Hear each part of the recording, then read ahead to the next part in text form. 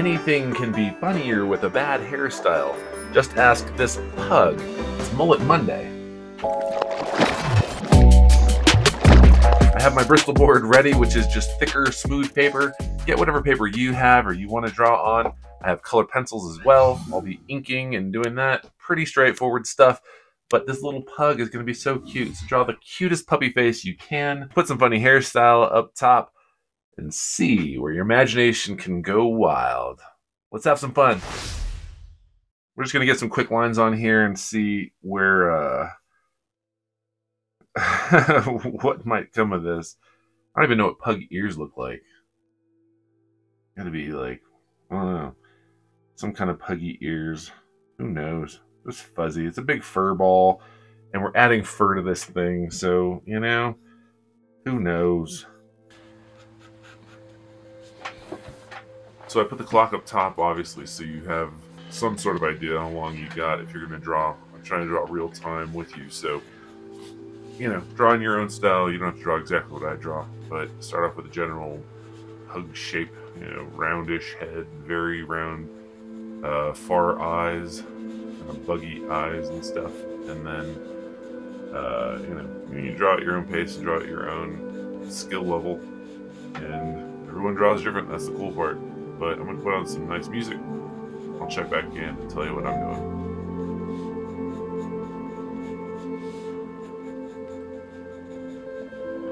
Maybe we'll give him a little tooth down here.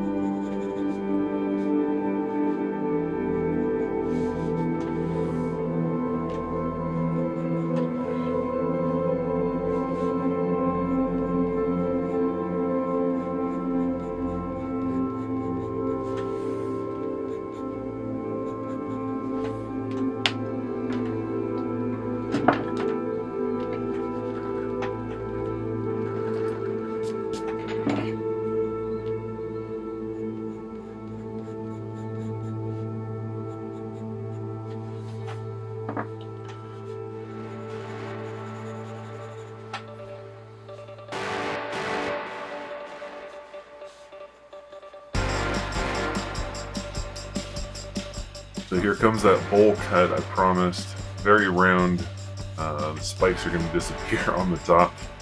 And I decided to change it up. Originally I had planned on putting some spikes on top, if you saw that, but now I'm going to change it up and put a bowl because bowls are in. So I'm going to put a round, goofy, you know, as if you literally put a bowl on your head and cut around before that mullet comes in here in a minute.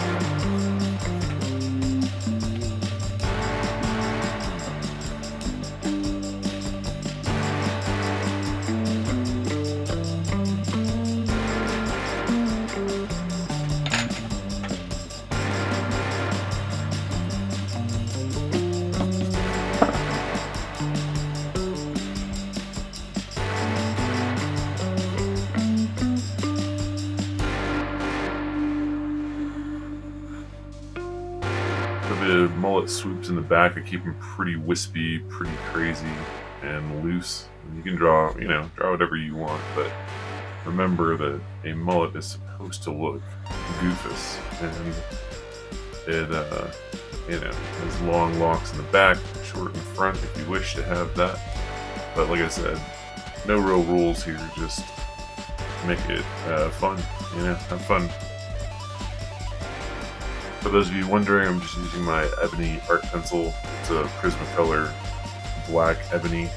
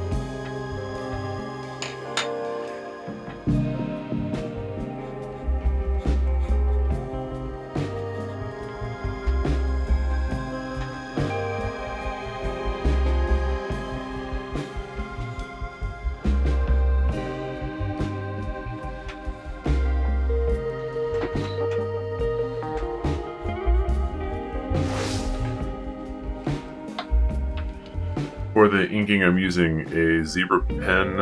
It's actually holds up pretty good to watercolor also, so that it doesn't run when you add water to it.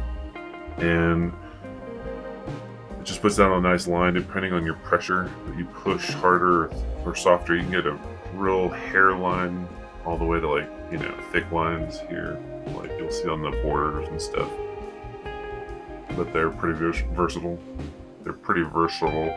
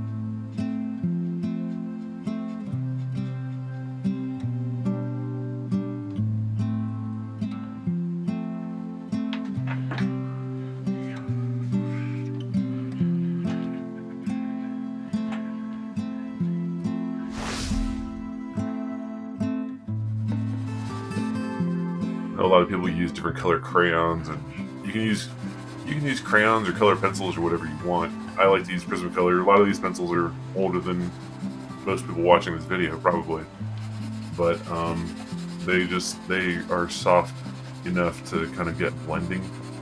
And even though I don't blend a lot in this video, if you want to blend it, you can use the blender or a white, and it actually, you know, it mushes the color up pretty good together. And Prismacolor is just what I've always used, so you gotta use what you like, you know, what you have fun with, whatever you're comfortable with. You should use those things. I'm comfortable with these.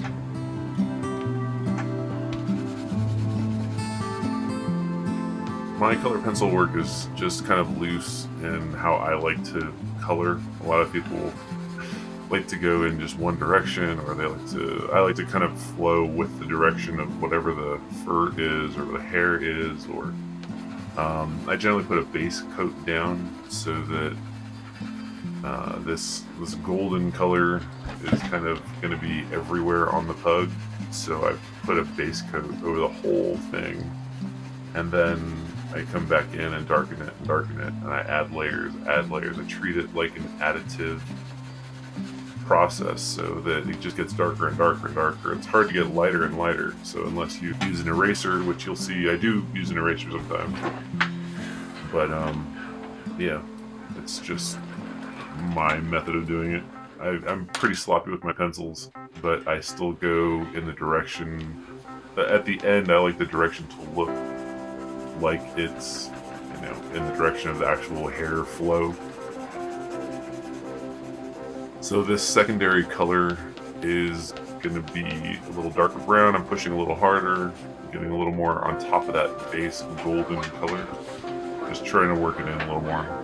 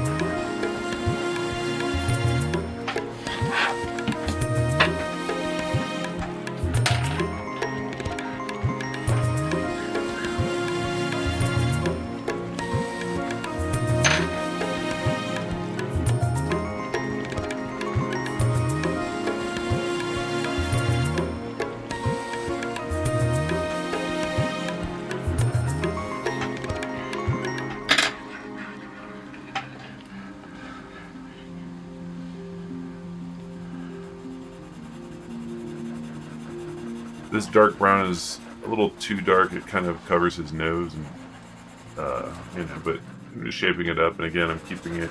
Looks like he has a bunch of little mustaches on there, so I thought it was funny.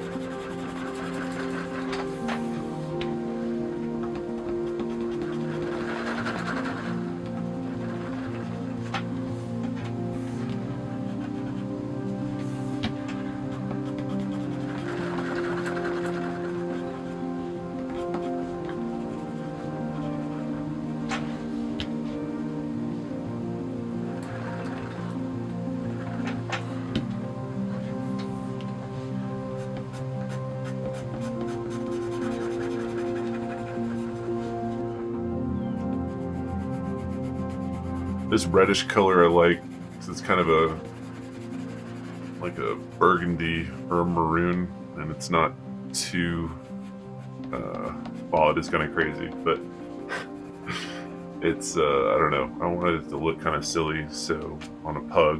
I see a lot of people with this color in real life, and I like this color, but obviously I'm using it. But I'm thinking of doing like a blue to red, maybe a purplish overall, so this red is kind of the start of the hair. This Puggy obviously goes to the salon because there's some nice color pops.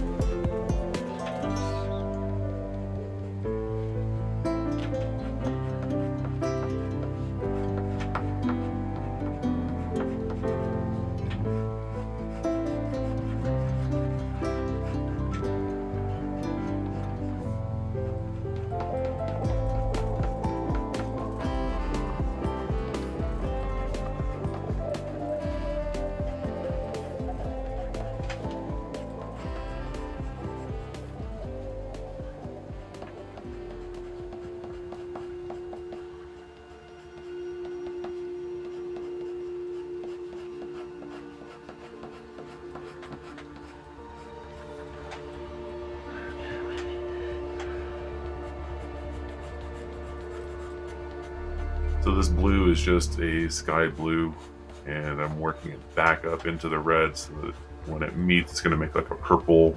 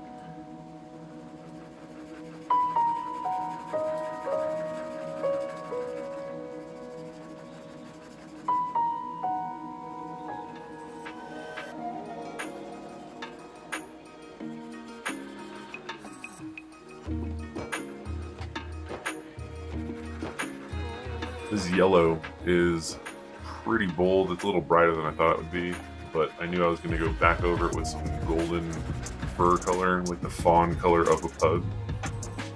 So I wanted it to show up enough underneath. It's probably a little too yellow for me, but what you gonna do? It's a little silly drawing, you know?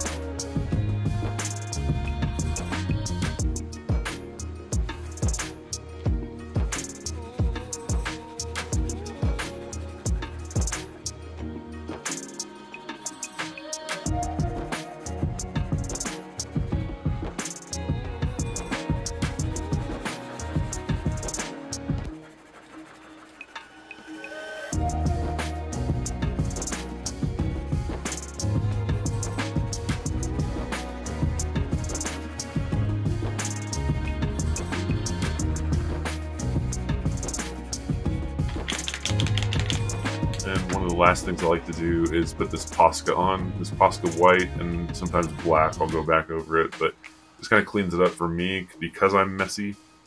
It kind of, you know, gives a little more structure, gets that tooth popping. He has a little front tooth, just like my pug actually did. And good old Mooksy. Now he has a silly looking mullet. Anyways, this is him. Just kind of get those, the Posca helps.